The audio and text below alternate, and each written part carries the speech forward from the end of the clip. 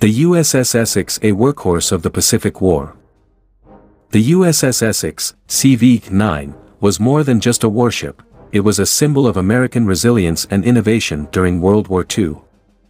As the lead ship of her class, Essex served as the workhorse of the Pacific Fleet, participating in some of the most pivotal battles that turned the tide of the war. Commissioned in December 1942, the Essex quickly entered the fray of the Pacific theater.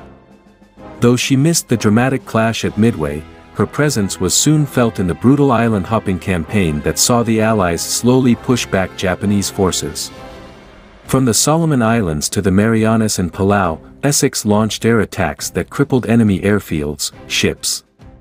Essex's resume reads like a roll call of decisive World War II battles. She played a key role in the pivotal Battle of Leyte Gulf, where Japanese forces made a desperate attempt to retake the initiative.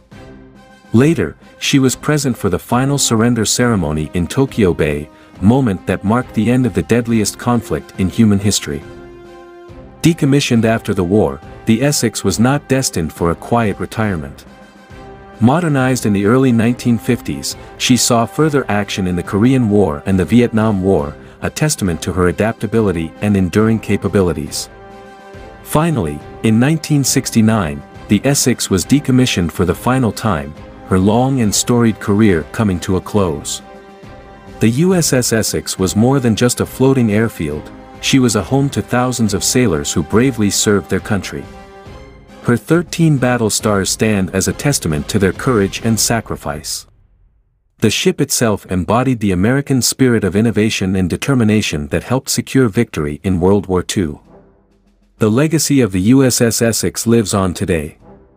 She serves as a reminder of the power of naval aviation and the unwavering dedication of the men and women who serve in the United States Navy.